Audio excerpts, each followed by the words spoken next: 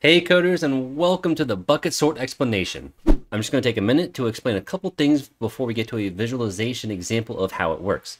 Bucket sort is different because it doesn't just compare elements at least right away. Instead, we create a set number of buckets, which are just a data structure themselves, such as an array or linked list. Typically, you will hear or you'll see you just create 10 buckets. I'll do in my example, but one thing to note is you don't want to create a number of buckets based on how many elements there are in the array. If we do that, then we are really just doing a counting sort. Instead, we want the buckets to hold a range of values like you see in this image, which I'll show you more of. The idea is to store values into buckets, sort each of those buckets, and then append those values or the buckets back into the original array. Let's look at an example. Here we have an array that holds 10 elements. And for this example, we're just going to create 10 buckets that hold a range of values. So in blue are buckets. They're going to hold a range of values. The first one, or bucket 0, is going to hold 0 through 9. The next one, values 10 through 19, and so forth. Now what we'll do is we iterate through each value in the array, insert them into a function that will determine which bucket it will go into. For example, the first value, 85, when inserted into this function, is going to go to bucket 8. Then 14 is going to go into bucket 1, 4 into bucket 0, and we're going to keep doing this. As you see, when we get to value 1, it's also going to go into bucket 0, and we just append it to the end of the array or linked list, whatever structure you want to use. And we'll do this for the rest of them. Then, once we have them in the buckets, we want to sort each of these buckets. You can do something like insertion sort or merge sort or whatever you want to do, but at this step, we just sort them. Then once we're done with that, we want to start at bucket 0 and append each value in these buckets back to the original array. Again, something to note is if we had 5,000 elements in this array, I don't want to create 5,000 buckets. Maybe I still only create 10 buckets, because if I create the same number of buckets as there are values in the array, then this is essentially counting sort, not bucket sort. All right, here is the coding portion. So let's just go ahead and get started with bucket sort. I have a method called apply sort where we take in the array and the bucket size. Typically the bucket size that you're going to see is 10. So I just had that as a parameter so that we can set it to 10 and use that throughout this method. The first thing we need is our null checks and that the bucket size is greater than 0. Let's do array. If array equals null,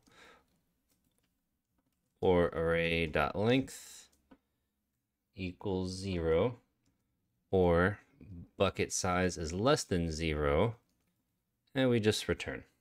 The next thing we need to do is find the minimum and the maximum values in the array, which is going to be helpful for setting the range for the bucket sort. So find the min and max values in array. Int min value equals array of 0. Int max value equals array of 0, just to start it out with some value. Now we need a for each loop to go over the whole array and find these minimum and maximum values. So for int value array, if value is less than min value equals value, else if value is greater than max value equals value. Now we need to get the range so that we can ensure each value from the array goes into the correct bucket. How we're going to do that is double range equals math.ceiling, double, and then max value minus min value plus 1 divided by the bucket size. Basically what we're doing is we are going to subtract the maximum and the minimum values. We're just going to add 1, and then we're going to divide by the bucket size. This is really just a standard equation to ensure that we're always going to have a value in some range so that it can go into the correct index bucket. So if we have a bucket of size 10, that means it can only have values 0 through 9. In order to make sure that when the range is between 0 and 9, we have to have an equation like this that ensures that happens. The next thing we need to do is to create the buckets. So list integer buckets, I can type, equals new linked list of bucket size, so 10 basically. So we're declaring a list of integers where each element of the array is a linked list. The reason I want to do that is because we have a bucket that potentially holds 100, 1,000, however many values. I'm just going to allow the collections to dynamically adjust the size of the linked list so that we don't have to worry about the operation of if we reach the maximum size of the array, then copying it, incrementing the size, and so forth. The next thing we need to do is to create a new linked list for each bucket in the array. For int I equals 0, I is less than the bucket size, increment I, buckets of I. So for each index, we're going to say new linked list. Now we need to insert the values into each bucket. So we'll just iterate over the array. So int value array. Now we have a bucket index that we need to get, and this is going to be based off of the range that we did earlier. So we have value, the value from the array minus the min value, and then we're going to divide that by the range. Actually, we need to cast this. So it's going to be int. Okay, so we're going to cast that to an int. So now we have our bucket index, and now we just add the value into the correct linked list or the correct bucket, which is really just the index of the array. So we say buckets of the bucket index, and because it's a linked list, we can just say dot add the value. And this is going to add all the values into the correct bucket. The next thing we need to do is sort each bucket, and we're just going to use collections to do that. But if you really want to use a specific algorithm, you can do that here, but I'm just going to let collections sort this. We'll have a for each loop. So for list integer, integer bucket of buckets, collections dot sort bucket.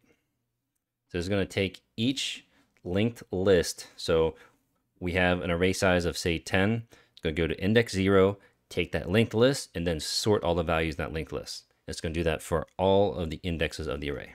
And lastly, we basically need to just add the linked lists in order. So starting at index 0 back into the original array. So for list integer, so go over each, we need to go over each bucket. And then for each value in that bucket, we're going to say array index. Oh, I forgot to create the variable. It's okay. Index equals value. Int index equals 0. So all we're doing is for each index in the array, we just add the values of the buckets in order from index 0 all the way to index 9 if this bucket size was 10. All right, and what I have here is I have a bunch of tests that we can use. Whenever we go to run this, just go in all these test cases.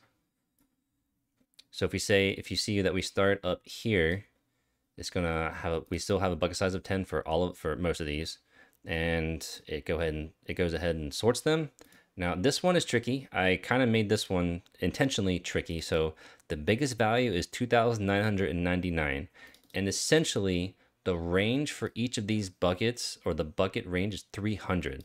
So bucket of 0 will hold values from 0 to 299, and then bucket 1 will hold from 300 to 599, and so forth. So I just wanted to make sure that I could get to the very last value, like 2,999, kind of like within this test, and it still goes to bucket 9.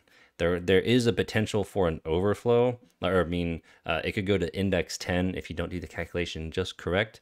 And so if you get some errors on these tests that you've copied, it's probably because the range equation isn't quite right. Maybe you just missed something, and that's okay. Well, good job. We just got through bucket sort, and something to note about the time complexity of bucket sort is, in the worst case, this is big O of n squared, and the reason is because when we're in the beginning of bucket sort and we need to insert all the values from the array, into each of the buckets. If all those values go into a single bucket, not good. That's the worst case. We don't want that, all right? Bucket sort is best for uniformly distributed data, okay? It's called I think it's called scatter gather, where we take all of the values, put them into make them into little sub problems, and then we sort all those sub problems and then gather them back together, okay? Don't forget to like and subscribe. It would really help me out. And comment down below if you have any questions. Other than that, here are some more videos on sorting algorithms. I'll see you next time.